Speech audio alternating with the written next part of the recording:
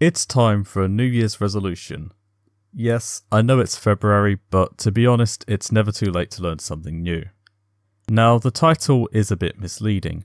I'm not completely new to programming, but I'm not very good at it either, which is why my GitHub is drier than the Sahara Desert.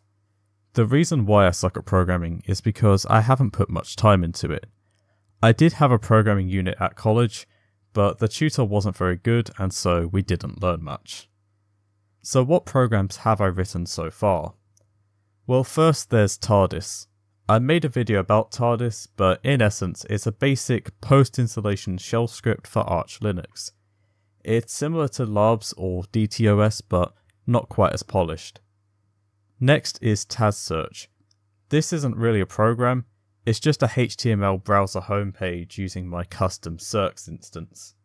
Third is Silliware. I made a video about this program as well, and it's basically just a fake malware made from Visual Basic scripts. Fourth is Coronaware. It's called Coronaware because I wrote it at the beginning of the pandemic. This actually had two versions. One was just a joke, but the other would mess up your system.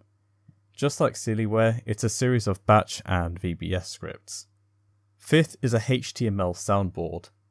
I don't really know JavaScript, so without some googling, I wouldn't know how to remake this program. Sixth is my website. Again, not really a program, but I update it fairly often. I've made other things which are technically programs, but I haven't included them because I didn't code or write anything from scratch. I basically just used tools to modify existing programs.